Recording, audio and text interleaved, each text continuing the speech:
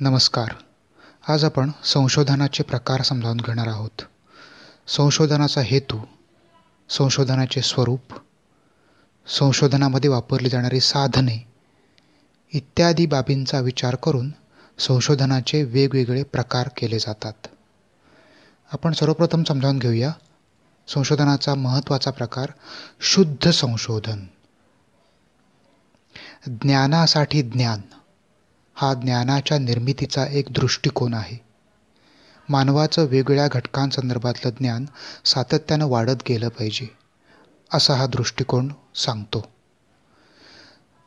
सामान्यतः शास्त्रशुद्ध पद्धतीने मांडलेली संशोधन समस्या समजावून घेण्यासाठी जे संशोधन केलं जातं ते शुद्ध संशोधन असतं. अशा संशोधनाचा मूलभूत हेतू ज्ञानामध्ये भर घालणे असा असतो. ज्ञान वाढत राहिलं पाहिजे, ज्ञानामध्ये सतत भर पडत राहिली पाहिजे, या हेतूने हे संशोधन केलं जातं. मग निर्माण झालेल्या ज्ञानाचा प्रत्यक्ष वापर होवो अथवा न होवो याचा विचार यामध्ये केला जात नाही. ज्ञान मानवाचं वेगवेगळ्या घटकांसंदर्भातलं आणि घटनांसंदर्भातील ज्ञान वाढत राहावं या हेतूने हे संशोधन केलं जातं. या संशोधनाचा हेतू मुळात ज्ञानामध्ये भर घालणे असा असल्यामुळे या संशोधनाच्या निष्कर्षांना किंवा त्यातून बाहेर येणाऱ्या ज्ञानांना व्यावसायिक मूल्य तुलनेनं कमी असतं. त्याचं ताबडतोब व्यवहारामध्ये वापर करणं शक्य होत नाही. त्यामुळे या संशोधनाची दिशा ही नेहमी ज्ञानाच्या निर्मितीवर असते. त्याला भविष्यकाळामध्ये व्यावसायिक मूल्य काय येईल याचा फारसा विचार या संशोधनामध्ये केला जात नाही. हे संशोधन, की ज्याला आपण शुद्ध संशोधन म्हणून ओळखतो, हे त्या विषयाच्या प्रगतीसाठी अत्यंत आवश्यक असतं. आपण अर्थशास्त्रामध्ये जे वेगवेगळ्या स्वरूपाचे सिद्धांत अभ्यासतो, त्या सिद्धांत आपल्याला माहिती असतं की या सिद्धांतांचा प्रत्यक्ष व्यवहारामध्ये वापर फार कमी होतो. हे सिद्धांत निर्मितीची जी प्रक्रिया आहे ती शुद्ध संशोधन या प्रकारामध्ये येते. त्या अर्थशास्त्रज्ञाने मांडलेला तो सिद्धांत हा प्रामुख्याने घटनेच्या अथवा घटकाच्या स्पष्टीकरणासाठी मांडला होता. त्यातून काही व्यावहारिक प्रश्न सुटावेत अशी अपेक्षा नव्हती. त्यामुळे यातून निर्माण झालेल्या निष्कर्षामधून अर्थशास्त्राच्या ज्ञानामध्ये भर पडत गेली. त्यामुळे हे संशोधन हे शुद्ध संशोधन आहे. शुद्ध संशोधनाचा वापर, प्रत्यक्ष वापर किंवा ताबडतोब वापर जरी व्यावहारिक समस्या सोडवण्यासाठी होत नसला तरी व्यावहारिक समस्या सोडवण्यासाठी आवश्यक असणारं जे संशोधन आहे, उपयोजित संशोधन, त्या संशोधनाचा पाया हा मुळी शुद्ध संशोधन आहे. शुद्ध संशोधनाच्या माध्यमातूनच उपयोजित संशोधन विकसित होत जातं. शुद्ध संशोधनाच्या विषयांची काही उदाहरणं सांगता येतील.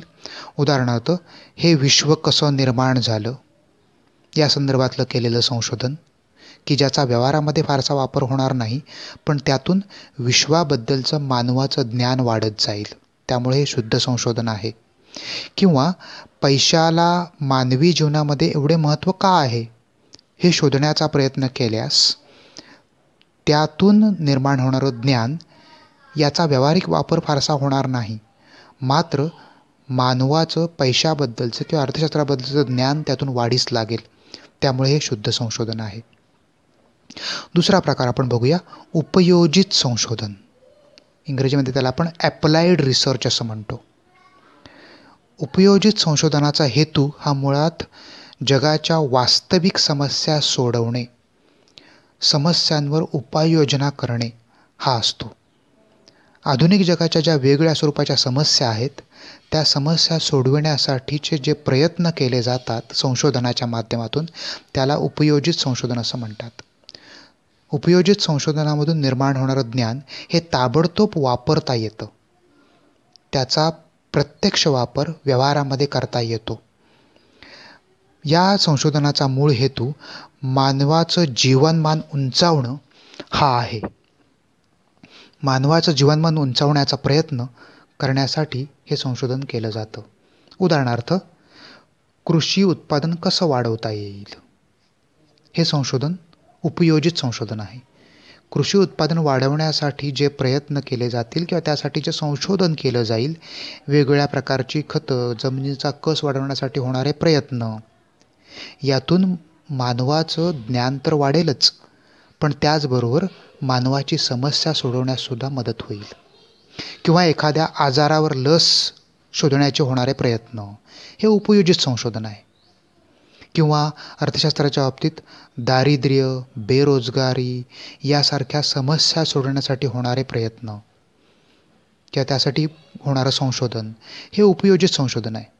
कारण या संशोधनाच्या माध्यमातून समस्या सोडवण्याचा प्रयत्न होतो आहे.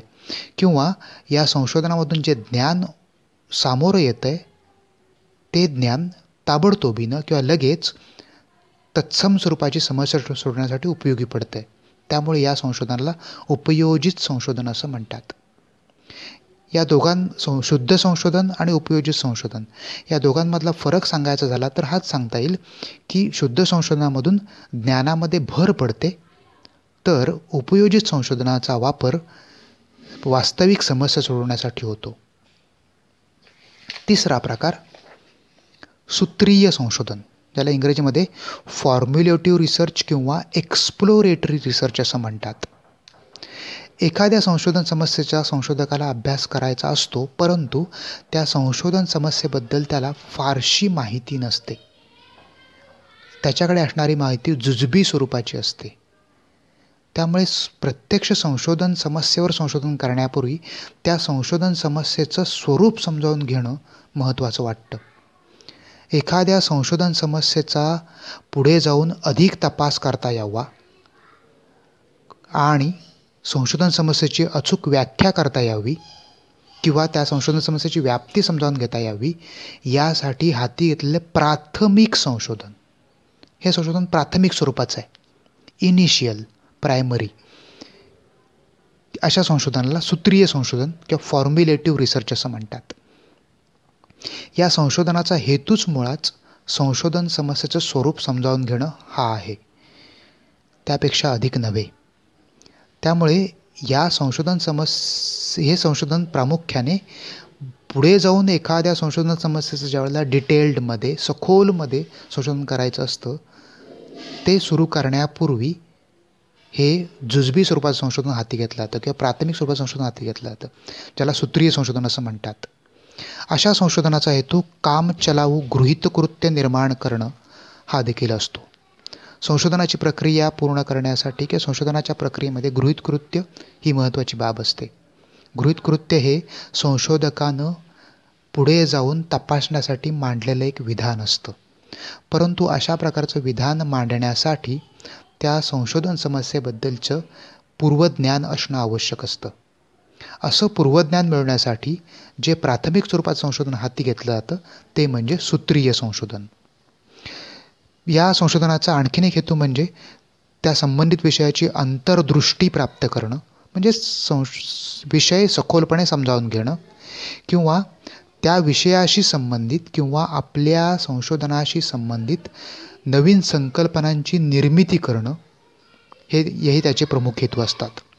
अशा संशोधनामध्ये जी तंत्र वापरली जातात त्यामध्ये संशोधन साहित्याचा आढावा घेणं, म्हणजे यापूर्वी त्या संबंधित विषयावर जे कोणी संशोधन केलं आहे आणि प्रसिद्ध केलं आहे ते वाचून काढणं, ते समजावून घेणं, त्यातून आपल्याला त्या विषयाचं अधिक ज्ञान, सखोल ज्ञान होतं.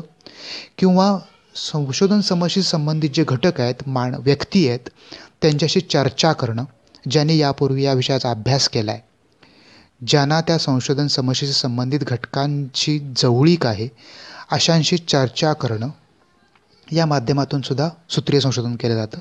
किंवा व्यष्टी अध्ययन, केस स्टडीच्या माध्यमातून हे संशोधन केलं जातं. म्हणजे सर्वांचा एकत्रित अभ्यास सुरू करण्यापूर्वी एक केस घ्यायची आणि तिचा अभ्यास करायचा आणि त्या आधारे ती समस्या पूर्ण समजावून घ्यायची आणि मग संपूर्ण समग्र समस्येचा अभ्यास करायचा. यासाठी सूत्रीय संशोधन हाती घेतलं जातं. या संशोधनाची महत्त्वाची मर्यादामध्ये म्हणजे या संशोधनामधून जे निष्कर्ष बाहेर येतात त्याचं जनरलायझेशन शक्य नसतं, सामान्यीकरण शक्य नसतं. म्हणजेच या संशोधनामधून बाहेर येणारा निष्कर्ष आपण संपूर्ण विश्वाशी लागू करू शकत नाही. ही याची एक मोठी मर्यादा आहे. पुढचं संशोधन वर्णनात्मक संशोधन, डिस्क्रिप्टिव्ह रिसर्च. नावावरूनच लक्षात येतं की या संशोधनाचा हेतू हा वर्णन करणं हा आहे. एखादी घटना किंवा घटक की जिचा अभ्यास आपण करतो आहोत तिच्या वर्तमान स्थितीचं वर्णन करण्याच्या हेतूनं हे संशोधन केलं जातं. आता जेव्हा आपल्याला वर्णन करायचं असतं तेव्हा आपला संबंध फक्त व्हॉट म्हणजे काय याच्याशी येतो. त्या घटनेची किंवा घटकाची वेगळी वैशिष्ट्य समजावून घेण्याशी येतो. जेव्हा घटनेची अथवा घटकाची आपल्याला वैशिष्ट्य समजावून घ्यायची असतात, ती घटना का घडली, त्या घटनेमध्ये कार्यकारण संबंध काय आहे याचा विचार या संशोधनामध्ये संशोधक करत नाही. तर ती घटना कशी घडली आहे, तिचे परिणाम काय दिसत आहेत या घटनांचा किंवा या घटकांचा विचार यामध्ये केला जातो. प्रामुख्याने अशा प्रकारच्या संशोधनामध्ये वारंवारता काढणे, सरासरी काढणे इत्यादी साधनांचा वापर केला जातो किंवा अशा साधनांचा वापर करून हे संशोधन पुढे नेले जाते. या संशोधनामध्ये चलांवर संशोधकाचं अजिबात नियंत्रण नसतं. संशोधनाची जी चलं आहेत वेगळ्या स्वरूपाची त्याच्यावर कुठेही त्याचं नियंत्रण नसतं. कारण घटना जशी आहे तशी वर्णन करणं हा त्याचा हेतू असतो.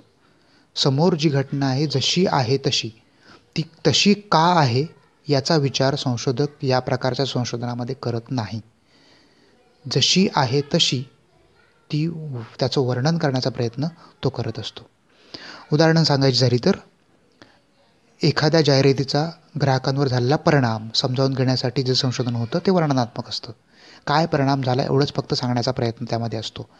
चक्रीवादळामध्ये शेतकऱ्यांचं झालेलं नुकसान, चक्रीवादळ का आलं, कसं आलं, केव्हा आलं याच्याशी संबंध न ठेवता की याचा विचार न करता त्या चक्रीवादळाचे समोर दिसणारे परिणाम काय आहेत, दृश्य परिणाम काय आहेत याची नोंद करणं, हे समजावून घेणं म्हणजे वर्णनात्मक संशोधन होय. पुढचा प्रकार ऐतिहासिक संशोधन. नावावरूनच लक्षात येतं की हे इतिहासाशी संबंधित आहे, भूतकाळाशी संबंधित आहे. जेव्हा संशोधनाची प्रक्रिया भूतकाळातील घटना किंवा घटकांवर आधारित असते तेव्हा त्याला ऐतिहासिक संशोधन असं म्हणतात. अनेक वेळेला मानवाला भूतकाळामध्ये डोकावून पाहण्याची गरज वाटते. वर्तमान काळ आणि भविष्यकाळामधील मानवाची वाटचाल ही भूतकाळावरच अवलंबून असते आणि त्यामुळे भूतकाळामधली एखादी घटना कशी घडली असेल, का घडली असेल, कशा प्रकारे घडली असेल त्याचे परिणाम वर्तमान काळावर संभवतात. ते परिणाम वर्तमान काळावरचे होणारे परिणाम समजावून घ्यायचे म्हटलं तर भूतकाळामध्ये डोकावणं आवश्यक असतं. ज्यावेळेला अशा प्रकारे भूतकाळामध्ये डोकावून भूतकाळामधल्या घटना अथवा घटकांचा अभ्यास केला जातो त्यावेळेला त्याला ऐतिहासिक संशोधन असं म्हणतात. इतिहासाशी संबंधित कोणतंही संशोधन हे ऐतिहासिक किंवा हिस्टोरिकल रिसर्च आहे. या संशोधनामध्ये वापरली जाणारी साधने म्हणजे इतिहासकालीन कागदपत्रे किंवा इतिहासकालीन असलेले पुरावे ही याची साधनं आहेत. त्यांचं निरीक्षण करून त्याचा अभ्यास करून हे संशोधन केलं जातं.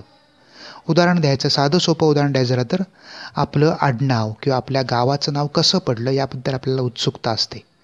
ते शोधण्याचा प्रयत्न केल्यास आपल्याला इतिहासकालीन कागदपत्रे किंवा पुराव्यांना तपासावं लागेल. ही जी प्रक्रिया आपण राबवू त्या संशोधनाच्या प्रक्रियेला ऐतिहासिक संशोधन असं म्हणता येतं. आणखीन एक प्रकार तो म्हणजे प्रायोगिक संशोधन, प्रयोगांवर आधारित संशोधन. अनेक वेळेला निसर्गामध्ये घडणारी घटना किंवा समाजामध्ये घडणाऱ्या घटनेचं प्रत्यक्ष निरीक्षण करणं शक्य नसतं. मग अशा वेळेला त्या घटनेशी संबंधित घटकांच्या आधारे जर प्रयोग केले आणि त्या प्रयोगांचं निरीक्षण केलं तर त्याच्या आधारे मांडलेले निष्कर्ष ती घटना समजावून घेण्यास मदत करतात. असं जे संशोधन आहे त्या संशोधनाला प्रायोगिक संशोधन असं म्हणतात. एखाद्या घटकाच्या वर्तणुकीचे प्रत्यक्ष नियंत्रण करणे शक्य नसते. अशा वेळी नियंत्रित वातावरणामध्ये केलेल्या प्रयोगांच्या आधारे केलं जाणारं संशोधन म्हणजे प्रायोगिक संशोधन होय. घटनेच्या वर्तणुकीचं किंवा घटकाच्या वर्तणुकीचं प्रत्यक्ष नियंत्रण करणं शक्य नसल्यामुळे तसा प्रयोग करायचा आणि त्या प्रयोगाचे निष्कर्ष समजावून घेऊन त्या आधारे ती घटना समजावून घ्यायची. याला प्रायोगिक संशोधन असं म्हटलं जातं. थोडक्यात यामध्ये प्रयोग केले जातात. या संशोधनामध्ये प्रयोग करण्याची प्रक्रिया संशोधकाच्या हातामध्ये असल्यामुळे त्याचं संशोधनाशी संबंधित चलांवर पूर्ण नियंत्रण असतं. संशोधनाशी संबंधित सर्व चलं त्याच्या नियंत्रणामध्ये असतात आणि त्या आधारे प्रयोगाचे निरीक्षण करून निष्कर्ष काढले जातात. हे संशोधनाचे निष्कर्ष असतात. कार्यकारण संबंध समजावून घेण्यासाठी या संशोधनाचा खूप मोठ्या प्रमाणात वापर होतो. एखाद्या घटनेचं कारण काय आहे हे समजावून घ्यायचं झालं तर प्रयोगांच्या आधारे हे समजणं जास्त सोपं जातं. त्यामुळे अशा संशोधनाला प्रायोगिक संशोधन असं म्हणतात. मात्र आपण ज्या संशोधनाशी संबंधित आहोत त्या सामाजिक संशोधनामध्ये मात्र याचा संबंध किंवा वापर फार मर्यादित स्वरूपात करता येतो.